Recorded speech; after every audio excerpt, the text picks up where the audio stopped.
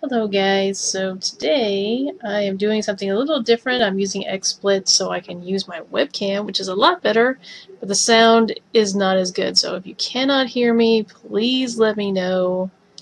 I will be watching, checking out the chat to see if I can hear anything.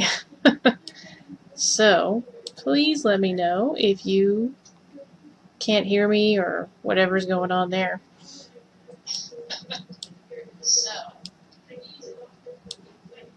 Alright, so today I wanted to talk about basically safety first, right? So that being just basically this, okay? And when you go out here and you're traveling around, it's always good to keep your eyes and ears open with what's going on around you, right?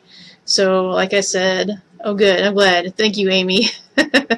I wasn't sure. So one of the most important things, so I'll just start with the story because I said this was a story time, so I'll start with that.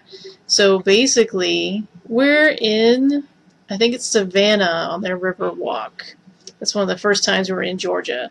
And we're walking along, and so we look like tourists, right? We've got cameras out, we're just pointing like, oh, yeah, that's so cool over there, and all this other stuff. Hey, look at that. And I noticed this guy kind of behind into the, I think the right of me. And at first I wasn't too concerned with him because he just sort of seemed to be standing there watching us, and I was thinking, you know, well, it's probably not too bad. You know, how do I know he's not just like a people watcher like me? He doesn't mean any harm. He's just watching a couple tourists in his town. So I didn't think anything about it at first. So I thought, well, I'll keep my eyes open just in case. So I did, and we're walking along. We get to this, there's this covered area where it's like restaurants and shops and a bar, and it's all part actually of this hotel. And I look behind us, and he is behind us, like trying to hide behind some trees, but he's watching us. So at this point I realized, okay, this guy is following us. I don't know why he's following us. I don't know what he's doing. I don't know what the point is. And yes, Soul Patch is joining me this time. I don't know what I don't know what his intentions are.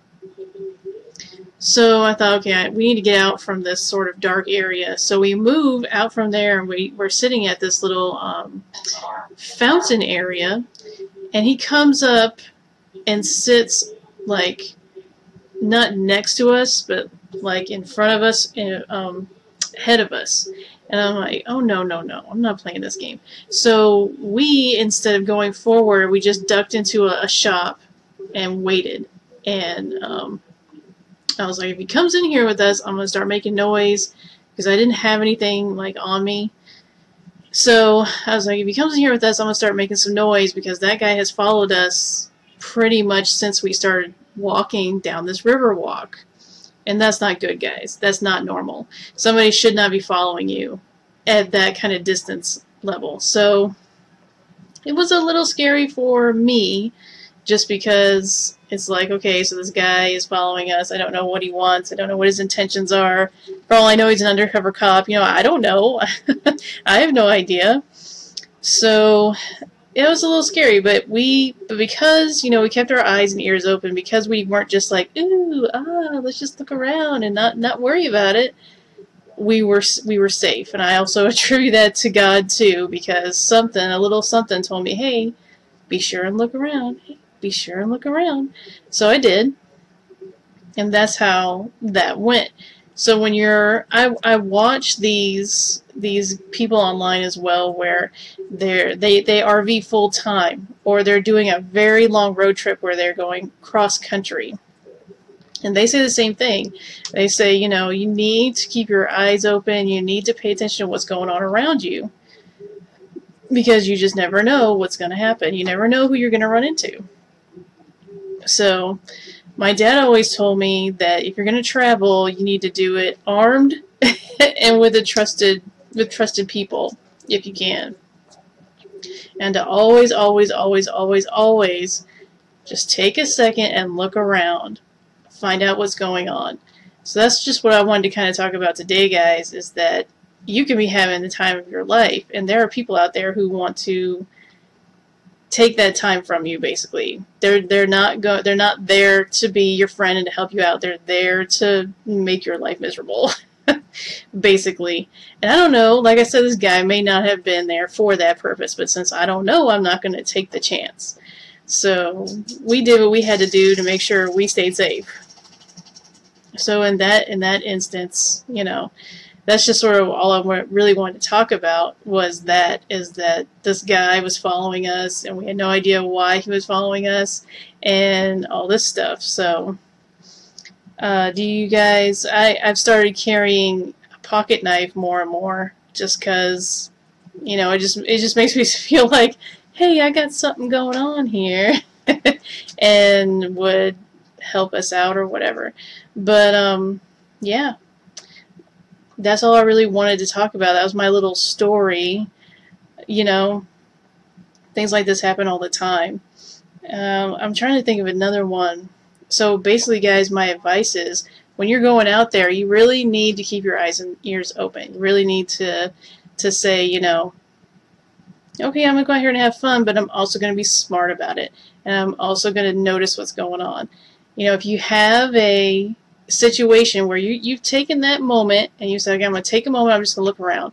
And you start to say, you know, I'm not feeling too great about this. That guy looks weird. That girl looks weird, because I've had that too, where it was a lady and she just looked like she was either just not having a good day or whatever, but she did not look stable. So we turned around and went the other way. But you know, that's the thing, is you have to be watchful. So you can always come back to these places. You don't have to stay here and this be the only time. It's not worth getting hurt. It's not worth your life. Just turn around, go do something else, go be somewhere else, you know, that kind of thing. For example, I had no idea this was going on at the time, but today I went to the mall. And apparently there was a shootout at the mall, and that's why the cops were all over the place. And as soon as I saw cops, I was like, what's going on? Because cops do not just congregate typically in an area without a purpose, right? So use your common sense too.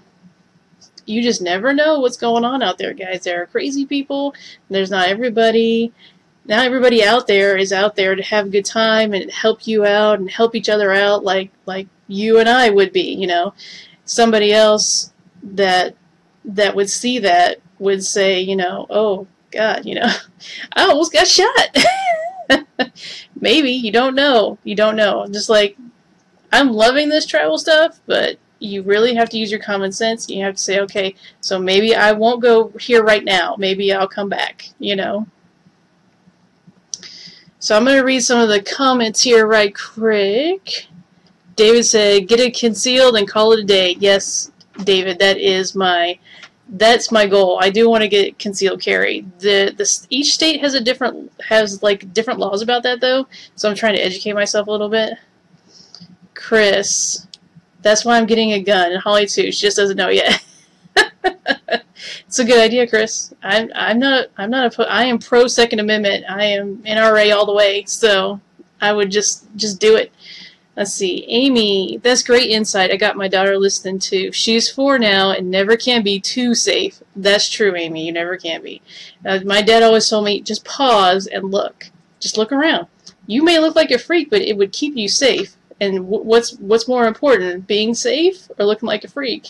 And, you know, being safe, that's more important, you know. People may not understand it, but it doesn't matter. It really doesn't. When it comes down to your personal safety, the safety of your family, the safety of your loved ones, be a freak, you know. Just be a freak. It doesn't matter. Let's see. Another one from Chris. What's Chris saying? Mr. David went there and at the same time to get a cake. Sadly, we didn't get a cake. Oh, I'm sorry, Chris. No cake for Chris. Chris, that just means you have to go with Holly and go get some cake. You know what I'm saying? Like I said, don't be afraid to go places, guys, but just be aware. Open your eyes. Don't say things. Don't act like, you know, this place is, oh, it's super safe just because it's well built or whatever. It's built up and nobody's going to hurt us here. No, you can get hurt anywhere.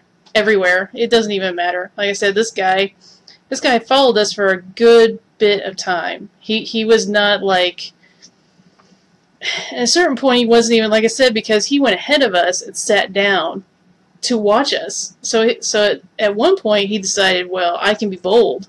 At that point, I'm thinking, no, no, I am not doing this today.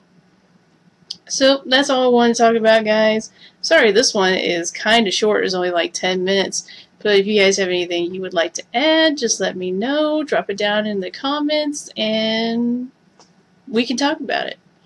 Like Amy said, never can be too safe. You never can be. Just be as safe as you can. Look around. Just take a minute, you know. It's the same thing with, like, if you're camping. I have decided that I think it'd be a good idea for us to maybe try a cargo trailer conversion. Well, you have to put, you know, windows in that. You have to do everything basically by yourself, and that's fine. That's really what we want, so we can get what we want. But at the same time, with that kind of thing, people look at that and go, "Oh, I can take that easy," or "Oh, I can lock these people in," you know, stuff like that. A tiny house, yes, Chris, a tiny house. I love those. I love the mobility. Basically, it's not, you don't get like a lot of space, but for what I want to do, I don't want a lot of stuff. I don't. I want to be able to travel. I want to be able to go where I want to go. Stuff is not my thing. So if I could get rid of all the stuff I have now and just sell it off and buy my cargo trailer and just leave for most of the time, I would. So there's that. My brother said hi. So that's just my thing, though. Like, I don't want a bunch of stuff. I want experiences. I want to see things. I want to say, you know, oh yeah, I've been there, I've seen that. You know, it really changes you whenever you can get out and see something. I don't know about you guys, but I get cabin fever really quickly, really quickly. So I have to manage my time inside a home. I can't think of what else. There was something else I was going to say and I forgot it. So I think I would just leave that here, guys. And it was nice to see all of you. Yes, Chris, we do need to plan a camping trip. I would love that. So it was nice to talk to all you guys. We will be back next week with, I'm not sure if it's going to be story time again or what it's going to be. I have an idea in my head it's going to be more like why you should care about the laws and how that applies to travel. But until next time, guys, I will see you later. Maybe I can do this. Let's see. Do I know how to use this? Maybe I do. Maybe I don't. Okay. Bye.